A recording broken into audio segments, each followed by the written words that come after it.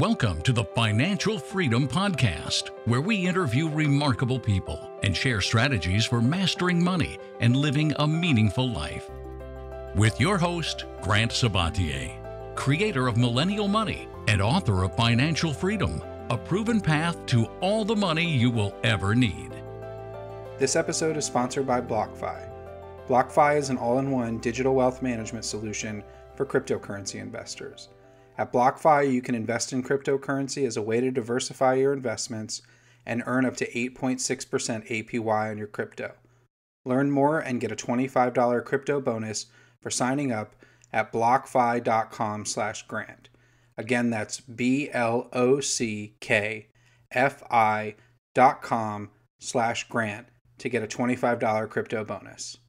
Welcome to the Financial Freedom Podcast. Last week's episode, 5 years after FI, was by far the most downloaded episode in the Financial Freedom Podcast history. I received hundreds and hundreds of emails from listeners all over the world with specific questions related to the topics that I covered around money, investing, life. But one of the threads throughout all of the questions was, Grant, what are some of the biggest lessons that you learned during your financial independence journey and in the 5 years after that would help me in my own journey? And that's a great question. And so I wanted to cover it in today's episode as a solo follow-up to talk more about 5 years after financial independence and share 15 of the lessons that would have made the biggest impact on my own financial independence journey and help me reach financial independence more effectively, efficiently, and with a lot more enjoyment. And I also think they're going to be useful in helping prepare for what is likely to be an increasingly uncertain future. So we're going to dive into these 15. Some are controversial. You might have different thoughts. Hit me up over email or on Twitter. I'd love to hear your thoughts. So number one, let's dive in. Making more money is more important than cutting back more. This is a controversial topic, especially in personal finance, because so many personal finance books really for the past 30 years have been focused on saving more money. But there's really only a limit to money if you choose to make a limit, specifically around how much you make. And there's really not a limit to how much money you can make, but there is a limit to how much you can cut back before you feel like you're living in a cardboard box. And I experienced this firsthand when I was living in Chicago in 2011, just starting my financial independence journey. And I lived in a $700 a month apartment and drove a $700 a month car and never ate out. And always said no to my friends who were asking me to go out for drinks and hang out. There was definitely a deprivation mindset to my lifestyle because I was focusing on saving money above everything else. And I really cut back my expenses to the bare bones. And I was spending, about $26,000 a year at that point, which is really not a lot of money living in a big city. And I probably could have even saved even more having a roommate or living further from downtown. But my commute to work was already about 35 or 40 minutes, and I didn't want to extend that even longer. But really, the thing that's had the biggest impact in my own journey and since becoming financially independent was the amount of money that I was able to make.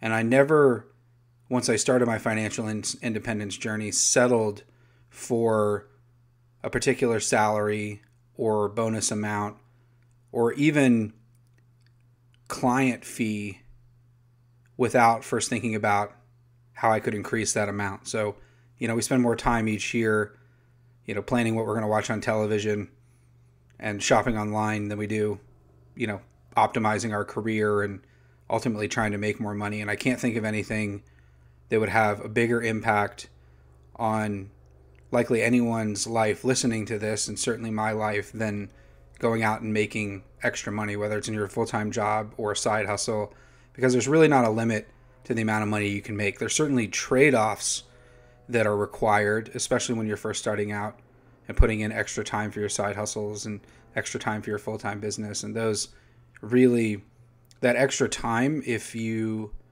leverage it in the right way, can compound immensely over your life. And so I'm going to come out of the gate. The biggest lesson, making more money was significantly more important to me reaching financial independence quickly than cutting back, because there's a limit to how much I could cut back. I really couldn't spend less than about $26,000. And even now I spend about $51,000, $52,000 a year. And there's not a whole lot of areas where I could cut back without hurting my level of happiness substantially.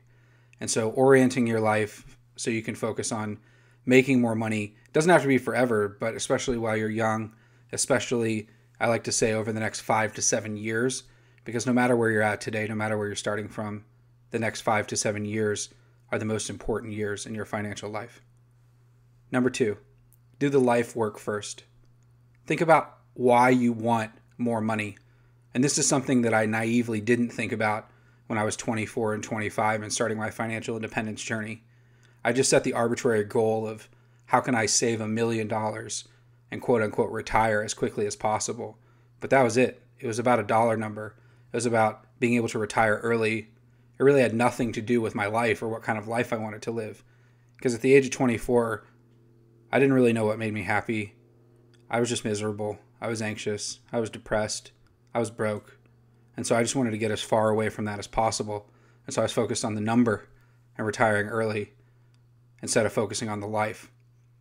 And I thought I wanted a lot of money, but throughout the journey, and certainly over the last 5 years, I realized that what I really wanted was more time, space, options, and freedom in my life. And while money can certainly buy you those things, you don't need a ton of money to have them.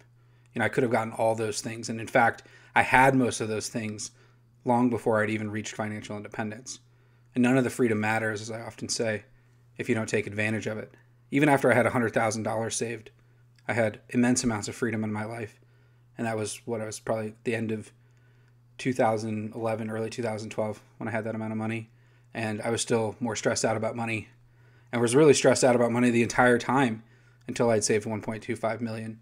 And looking back on it, I realized I wasted a lot of time being stressed when I didn't have to. And I was thinking all about money and not about life, certainly not quality of life. And so think about what you want your life to look like and then figure out how much that lifestyle costs. And that's one of the key chapters in financial freedom as I walk you through that. Figure out what actually makes you happy and realize that it might change as you change. So a lot of us don't know what makes us happy. I certainly didn't know what made me happy at 24 or 25, simply because I wasn't asking myself and I wasn't being honest with myself. And I realized that most of the things eventually that I found that made me happiest in life are relatively inexpensive or even free. And I've talked about those things many times on this podcast and on the blog. Things like playing board games with my wife, playing guitar with my friends, taking my dog for walks, riding my bike, writing, reading.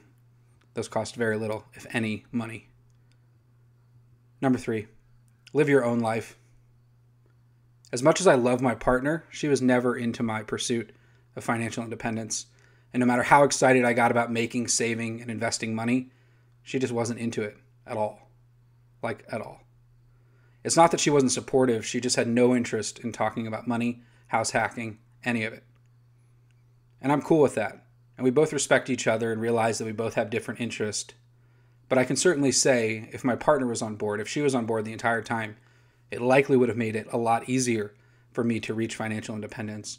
But I was able to do it both because she respected me and gave me the space to do it, and in no way sabotaged my efforts.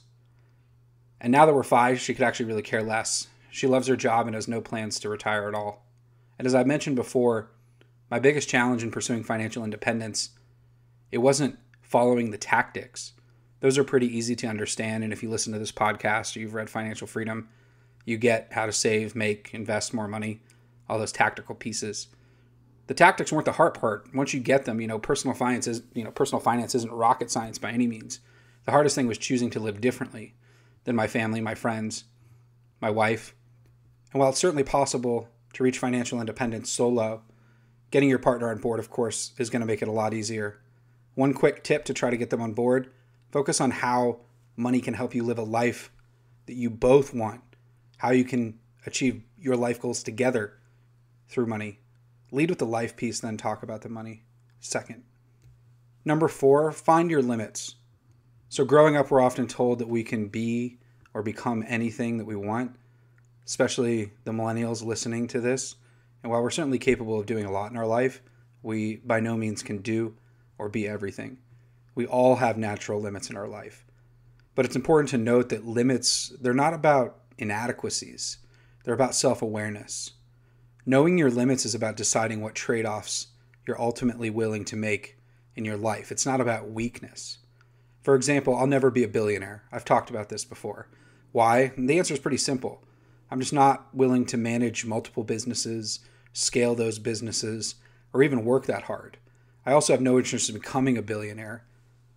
And the responsibility that comes with being a billionaire just isn't worth my time. I can't see how becoming a billionaire and making those trade-offs to try to make that happen would make my life more meaningful or happier in any way. And the sooner that you recognize your limits, the more successful and happier you're likely to become.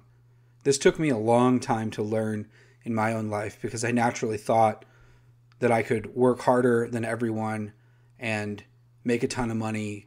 And I didn't realize that there's the limit of 24 hours in a day. There's a limit to energy. There's a limit to physically what I can do, mentally what I can do, emotionally to what I could do. And those limits, they're not weaknesses, as I said. They're just trade-offs. And not everyone is meant to be a billionaire. Not everyone is meant to play in the NBA. But everyone deserves a life that they love. So find your limits in your life. Figure out what sandbox you're playing in. And then be the best at those things that you're ultimately good at. And so finding the limits was hugely important in my own life. But it's something that I didn't realize that I had done until after reaching financial independence. Number 5, find your weaknesses. This is different than finding your limits. When it comes to saving, making, and investing money, we're often our own worst enemies.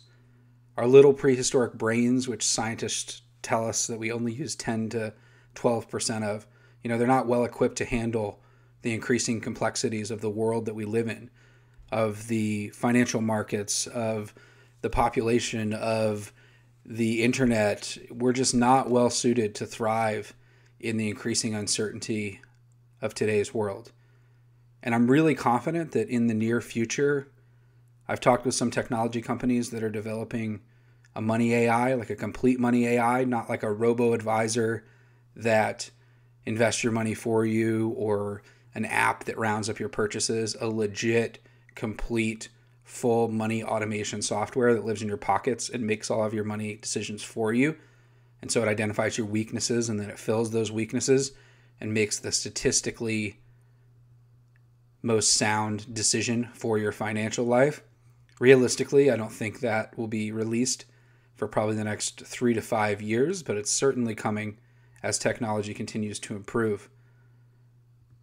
But until then, figure out your own weaknesses, especially when it comes to money. You can just take a simple piece of paper and write them down. What are some of the stupidest decisions that you've made about money in the past 6 to 12 months? Why did you make those decisions? What were the triggers of those decisions? Meaning, what happened before you made that decision? One of the things that we all share is often a fear of our investments declining. And certainly this year, with all the craziness in the markets and stocks going up and down, there can be a lot of emotion surrounding that. And so if you have a lot of emotion around that, try to get as far away from it as possible, or double down and just build a better relationship with money. So some simple things that you can do are be honest with yourself and then try to plug those gaps of your weaknesses. So if you find yourself buying and selling stocks at stupid times, just delete the app on your phone. Stop checking it. Maybe only check stock prices once every 2 weeks or once a month, because most of your money, as you know, should be focused on long-term investing, buy and hold investing, and you shouldn't be selling it or buying it even on a day-to-day basis. Number 6, focus on your strengths. This also comes back to self-awareness. We often spend our time trying to turn our weaknesses into strengths instead of doubling down on our strengths. And we all have weaknesses. We've talked a little bit about that, but we also all have strengths. And this is the thing, the self-help industry, the education industry, so many industries are built around exploiting your weaknesses, making you feel like you are not enough as you already are. But we all have weaknesses. We all have strengths, but we spend way too much time, in my opinion, trying to fix our weaknesses rather than double down on our strengths. Once I realized that I was good at selling but terrible at managing people, then I just went out and hired someone to manage people for me. Focus on what you're good at and get even better at that thing. Fine-tune your strengths. That's where you should be putting most of your effort. And once I realized this, I started spending most of my time on selling, client management, and less of my time on those things that I didn't like. And this comes back when you look at a lot of successful people in business and a lot of happy people in life. They tend to focus on the things that they're really good at and not the things that they aren't. So there's only so much you can do. There's only so much time that you have. And that's why, a lot of the successful CEOs out there recommend that you hire people who are smarter than you or who have complementary skill sets to you. So you're not going in and doing the same thing. Focus on what you're good at and then surround yourself with the people who are good at those things that you aren't. And that's one way to increase your chances of success. Number 7, invest simply, early, and often. Someone way smarter than me once said, successful investing is about time in the market, not timing the market. And over 90% of my own net worth has actually come from investment gains instead of money I simply made trading my time or even managing a business. It's been from being invested in the market and quote unquote making money when I sleep. But my investing strategy is very simple. I've talked about this a lot. Most of my money is in a total stock market index fund, which tracks most of the stocks in the United States stock market. And it's low cost and diversified and gives me a broad exposure to the US stock market. Of course, I still have some individual holdings in companies, mostly tech stocks, as ultimately a way to hedge my portfolio and increase the chances that I can quote unquote beat the S&P 500. But I have, now less than 20% of my net worth in individual stocks. And I actually recommend that you have less than 10% in individual stocks, especially as you're just getting started. So the key to investing is to come up with a simple strategy, as I've often talked about, and invest early, often, and as much as you can. And instead of waiting for the perfect time or the perfect investment even, just getting started and keeping at it. So if I would have waited 2 years to start investing, my net worth would likely be $1 million less than it is today. And every time you buy stocks, hold it for at least 2 years. That's one of the best pieces of advice that I ever got. Hold it for at least 2 years. Whenever you're buying a company, don't think about selling it next week or next month. Think about holding it for 2 years at least. And don't even let yourself sell it. Because a lot of times just the ups and downs of the day-to-day market, they're irrelevant to what happens over the long term. And so buy and hold your investments for at least 2 years. Don't buy or sell stocks when the market is open. It's another piece of advice I got that's great. So we tend to have our app or watch the market go up and down and read the news, and we get emotional and we end up selling when the stocks are down and locking in those losses, or buying when stocks are high and not getting a good value. And it's always important to remember that we only lose or make money in a stock when we decide to sell it. If you keep the stock and it's gone down, that doesn't mean you have lost money because those gains haven't been realized. You haven't sold those assets. And put most of your money, as I said, in a broad total stock market index fund. Don't invest in anything you don't understand. And even alternative investments, things like investing in wine or art or commercial real estate, those are things that you really shouldn't even consider investing in until you have at least $250,000 or are well on your way to financial independence. I see far too many people putting money in alternative asset classes right out the gate when they only have $5,000 or $10,000 to invest. They're way too risky. And so focus on stocks, bonds, real estates, and last but not least, building a business. Those are the ways to grow your money. And ideally, you're doing all four of those. They're also the most historically reliable ways to build wealth. This doesn't mean that you can predict the future, but there's enough information, enough data, enough frameworks, enough great books written about those topics that building those four things, investing in those four things, is a much more predictable path to wealth than investing in other alternative assets. Number 8, good is good enough. This comes back to us being our own worst enemies. Don't overthink it. When it comes to money, the obvious answer is often obvious for a reason. This doesn't mean that just because everyone else is doing something, you should do it too.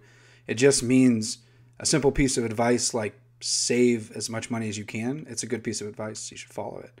And I spent way too much time obsessing over every single minute detail, every single decision, every single number on my spreadsheet, worrying about my net worth. And I'd feel guilty for weeks when I made a mistake, whether I made a bad investment or went out and spent too much money. I wrote this post called A Return to Frugality because actually my second year after reaching financial independence, into my third year, I ended up spending 4 times more the amount of money that I had planned to. And there were a lot of reasons for that. I spent a lot of money on a wedding. I spent a lot of money traveling. I'd spent so little money over the years that I was pursuing financial independence that a year after reaching it, I just went gangbusters. I just went all out and spent over $200,000 after spending, between $50,000 and $60,000 throughout my entire financial independence journey. And I had to kind of rein it all back. And, I was pushing that upper threshold of trying to figure out whether spending more money would actually make me happier. And it really didn't. I mean, I did find things that I felt were worth spending money on eventually, but I had an immense amount of guilt and regret for spending that much money at the end of the year. And I worried too much about the future the entire time that I was pursuing financial independence. And if you're one of the spreadsheet tinkerers like I am, when you're in full optimization mode, it's super hard to have a perspective. So much of being successful with money is really about simply coming up with a strategy, knowing the tactics, and then just grinding it out, executing on that strategy. And once you've figured out those tactics, just really kind of keep with it. We all make mistakes. You've probably made a lot. I made a lot. But everything you're doing, from good to bad, it really compounds over time. So as long as you're doing more good than bad, you tend to end up in a really good place. And simply moving in the right direction and keeping at it is often good enough. And so some of the things I did that just had the biggest impact were trying to save as much as I could, making sure to get that money invested as quickly as possible, investing in a tax-efficient way, and just trying to side hustle and make more money so I could invest. And just doing that over and over again was what got me there. I mean, that's it. I mean, easier said than done by all means, but whether it takes you 5 years or 10 years or 15 years or 20 years, those are the steps that work. It's not more complicated than that. And now a word from our sponsor. This episode is sponsored by BlockFi. BlockFi is an all-in-one digital wealth management solution for cryptocurrency investors. At BlockFi, you can invest in cryptocurrency as a way to diversify your investments and earn more than you would at a bank. They offer a no hidden fee BlockFi interest account with an annual return of up to 8.6% APY. You're probably wondering how such a high return is possible. The way it works is simple. BlockFi makes its money by lending your crypto to institutional clients like banks and investment companies. Because they are lending your crypto at a high interest rate, they can then pass along that high interest rate to you. It currently works with Bitcoin, Ethereum, Litecoin, or stablecoin. They are committed to trust and transparency and have big-name investors that include university endowments. As the industry leader in crypto investing, BlockFi is easy to use, has no minimums, and no lockup periods. If you're looking to buy crypto or earn a high rate of interest on your crypto, you should definitely check them out. For a limited time, you can earn a bonus of $25 in crypto when you open a new account. Just go to blockfi.com/grant to get started. Again, that's blockfi.com/grant to get a $25 crypto bonus. Number 9, it takes time. Everything in life takes time. Most side hustles, you don't start making money for 6 to 12 months. Most investments, they take years to start growing in a meaningful way. A lot of people think that it's going to be quick and they focus on getting rich quick, and then that ends up completely derailing them, and they just spend their life trying to get rich quick, and then when they make a little money, they spend it all, and then they try to get rich quick again. We've all heard those stories of famous people who became a millionaire and then went broke and then became a millionaire again and then went broke. And money is not that complicated, but it does take time. And simply, often the most successful people are the ones who are the last ones standing. And this comes down to anything in life. Anyone who starts a blog or a podcast or wants to write a book or create a company, so many people give up way too soon. And if you are not willing to do something for at least 6 months to a year, whether it's anything that you're going to spend your time on, I would likely encourage you just not to do it. And of course, that's a huge overgeneralization, and you have to think about how that applies to your own life. But if you're not willing to put in the time, not just the day-to-day time, but stick with something for 6 months to a year, or in the case of investing, a lot longer, then you need to question why, or maybe not start that business or that podcast or that blog. Blogging is one of those great examples where I started Millennial Money in 2015, and I would say over 95% of the bloggers that I started with that were my friends at that time now no longer blog. It might even be higher than that. But of that 5% that have stuck with it, every single one of them is successful. Every single one of them is making money from their blogs. Some are making a lot of money from their blogs, and it makes their life richer. So those ones who stuck with it, who are willing to put in the time, they're the last ones standing, and they've become successful because of it. Another piece of this around it takes time is just because it took me 5 years to reach financial independence, it doesn't mean that you should try to do it too. And I actually would have taken a much slower pace, as I've talked about in some interviews before, and not made so many extreme trade-offs in my own life. So go at your own pace, adapt, focus on maximizing your happiness per dollar, both in how you spend, but also in how you save money too. You might be spending too much. You also might be saving too much. I met a few people on my book tour who confided in me that they couldn't sleep at night because they were saving too much money. Saving too much was actually stressing them out. And to me, there's really no such thing as balance in life. It's really all about the ebb and the flow, the rhythms, the changing of the seasons. What trade-offs are you willing to make today? Which ones aren't you willing to make tomorrow? And then letting that ultimately be the guide of using money to create happiness, space, and freedom in your life. I think balance is a myth. Number 10, money has diminishing returns. So I've said this before, but the more money that you make, save, and have invested, eventually the less money actually matters to you in your life. This is one of the most surprising lessons that I learned after reaching financial independence. I spent all this time learning how to make and save money, all this time building the skills, building businesses, creating income streams, investing. And then once I reached financial independence, I was still really, really focused on money. But once I was well above my financial independence number, money just really had diminishing returns. It's not something, unless I'm writing about it or teaching about it, that I think a whole lot about. And that's something I didn't expect. And I talked about this a little in the book, that simply having the ability to buy something eventually became enough. And as I tend to find, the more time that you spend with your money, the more honest you are with yourself about what makes you happy in your life, the better your relationship with money becomes. Number 11, give yourself permission to do nothing. So this is one of those huge lessons that I learned after reaching financial independence that I wish I would have known while pursuing it. Set a time on your calendar each week to do nothing. I typically recommend 3 to 4 hours. And when I say nothing, I mean nothing or very little. This isn't just going out and playing your guitar or reading a book. Go out and lay in a hammock and look at the sky. Lay under the trees, which is my personal favorite. Take a walk. But focus on being present in the world around you. Focus on letting your mind wander. You can also meditate if you like. Just exist in the world. Creating this space in your life on your calendar each week to fill your time with doing nothing and not having to worry about being productive.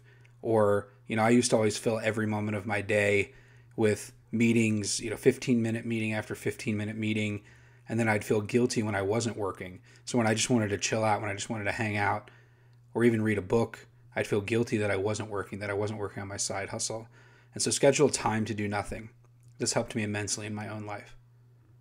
Number 12, health should be the priority, not the afterthought. If you've listened to this podcast or read my work, I've always struggled with self-care. It's something that I've always struggled with in my life. It's just really hard for me to achieve. I just said that I don't believe in balance, but to achieve that ebb and flow, to work out consistently and eat well consistently and not work all the time. That's something that I naturally struggle with in my own life. It's one of my Achilles heel, and it's something that I've struggled with my entire life. And I'm certainly getting better at it in my mid-30s, but the only reason I'm getting better at it now is because I'm more mindful of it, and I'm also a lot less stressed than I was back then when I was pursuing financial independence. So, like a lot of people who are in their 20s, I thought that I was invincible, that I could work 80-hour weeks forever, but it's not good for anyone, not even if you're in your mid-20s. And I know that I was my own worst enemy, and now that I'm 35, I realize that I still have the same amount of energy in a lot of ways, but I'm able to contain it and use it much more effectively than just going all out all the time. And I should have definitely been working smarter. This is something that I learned with time, and I likely would have been way more effective in my businesses, way more effective with my investments if I wasn't just grinding all the time. So focus on your health. Everyone knows health is wealth. That's something that I knew was important, but have and continue to struggle with it in some ways in my own life. But I feel grateful that I'm naturally doing better now. Number 13, ask for help. When you have a question about money, ask someone who actually knows. So don't just search online. While of course I recommend reading blogs and listening to podcasts and reading books, there's really no substitute for when you have a very, very specific question about your life or about a problem or a struggle that you're having, to reach out to a particular expert in that topic. And paying someone for an hour of their time, even if they're expensive, can pay back in immense dividends in terms of how much money you can save or make or being more tax efficient. And so a good lawyer, a CPA, a realtor are all worth paying for. Even a financial advisor, which in Financial Freedom, I talk a lot about how you can manage your own money and you should know how to manage your own money. But if you have a very specific financial question and you don't have a friend who can answer you, or the Reddit forum can't help you, or a Facebook group can't help you, a financial advisor, especially one that you pay by the hour, is a great person to consult with. Just make sure you're not compensating them based on your investments or a percentage of your investments, but there are now more pay per hour CFP advisors than ever before. And so if you have a question, reaching out to them and getting that very specific question answered is more than worth it. The first 3.5 years of my financial independence journey, I often had questions, but felt too proud to reach out to others to ask them. And I should have just swallowed my pride and reached out and asked them. And once I started to, it really accelerated my journey to financial independence. I was doing my taxes wrong. I was investing in a way that wasn't tax efficient. I, with clients, didn't have the legal contracts locked up like I should. And so if I would have done that earlier, I would have saved money. And I'm glad that I actually started. So ask for help, pay for help when you need it on a case-by-case basis, and make sure you're always paying by hour. It's a huge, huge lesson that I learned. Number 14, share everything that you know. So a lot of us, especially when it comes to money, we tend to focus on our own finances. We might listen to blogs or listen to podcasts or read blogs, but we don't share what we know or the journey that we're going through. And the size and the scale at which you do this depends on you and, of course, how much time you want to put into it and where you're at in your life. Maybe it's as simple as talking to your partner about it. Maybe it's as simple as talking to your friends. This is one of the things that I always encourage, is having a couple friends, whether it's online or in person, who are into the same things you're into, whether it's financial independence or personal finance or investing or side hustling. Having some people in your life that you can talk about these things, a couple people, almost like a support group or a friendship group or an accountability group, those can pay immense dividends in your life. But sharing everything that you know with your friends about money, sharing resources, and even taking that to a larger scale. So whether it's a blog or a YouTube channel or a podcast or just writing on Medium or sharing on social media, getting out and sharing what you know helps you connect with others who are also not only interested in the same topics, but could help you on your own journey. And I found this aspect to be really the X factor in my life. Once I started sharing about money, the things that I had learned, readers started showing up on my blog who not only wanted to learn from what I had done, but also wanted to share what they had done. And I learned some incredible strategies, some incredible mindset shifting strategies from readers who helped me think about things, in a different way. And so writing and sharing, also helps me organize my own thoughts and reflect on my own life and what did and didn't work. And many readers and podcast listeners, they've turned me on to books and ideas and connected me with incredible people who I can now count my friends. And that all started 5 years ago, 5 years and a couple months ago when I launched Millennial Money and just started getting out there and sharing the things that I was interested in. And so you can not only connect with others who are on a similar journey, but it can also deepen your relationship with yourself. And you can also maybe monetize that content as well. And so I get a lot of emails from people interested in starting, personal finance blogs and creating content around personal finance because they're interested in the topic. And I always encourage them to do so. And it's one area where creating content, if that's something that you want to do, there's so many ways to monetize it now. And as long as it feels authentic to you and you feel like you're adding real value and you feel like you have something to say, then I encourage you to share everything that you know. Lesson number 15, don't be afraid to let go and recalibrate. For me, the skills that helped me reach financial independence aren't the same ones that have helped me cultivate a happier life after it. And so one of the things I worked so hard, I was so intense, I was so cutthroat, those are skills that don't help you enjoy life after you reach financial independence. After reaching financial independence, I really had to learn how to let go. And what I mean by that is I viewed myself as this kind of young, fast-moving, creative person who, could always solve a problem online, to needing to let go of that and create some space for the me that I had yet to become. And what I mean by that is I really wanted to be a writer my entire life, but I wasn't writing at all really while I was pursuing financial independence. And so I had to create space for that and start thinking of myself as a writer and start creating.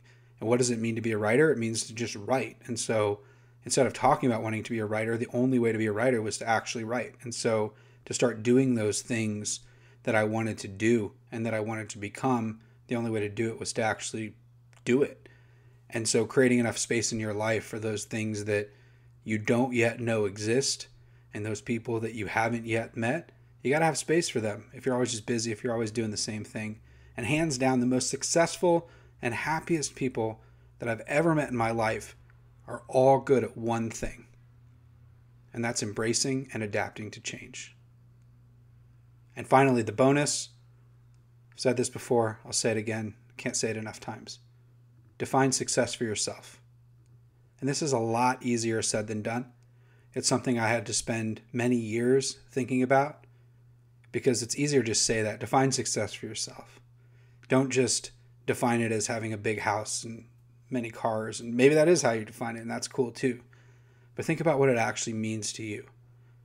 Even though your parents brought you into this world, we're all going to leave it alone. We have such a limited time here. We don't know how long we have here. It's our one life. It's our one shot. We want to make the most of it. Everyone deserves to be happy. And I finally realized that after chasing all the money, it wasn't about the money at all. It was about having more peace in my life. It wasn't even about security. It was about growing. And it also wasn't even about being happy, but about feeling alive.